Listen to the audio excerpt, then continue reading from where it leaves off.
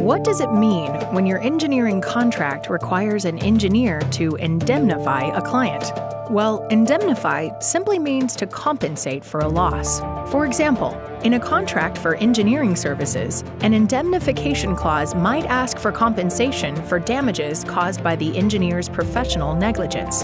This is typically acceptable, since professional liability insurance covers that risk.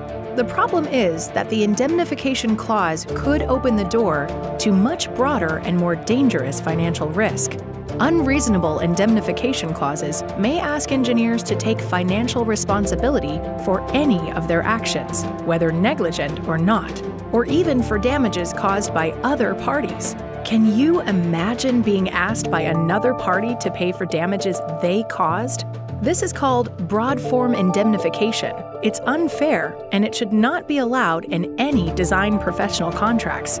Keep in mind that very often, engineers and other design professionals have no choice but to accept unfair indemnification provisions. The bargaining power is usually on the client side. The only way to protect all design professionals from this financially devastating risk is to do what a number of states have done already: pass a law against these unfair provisions. So we urge you to share this message with your state legislators and encourage them to make broad-form indemnification void and unenforceable in your state.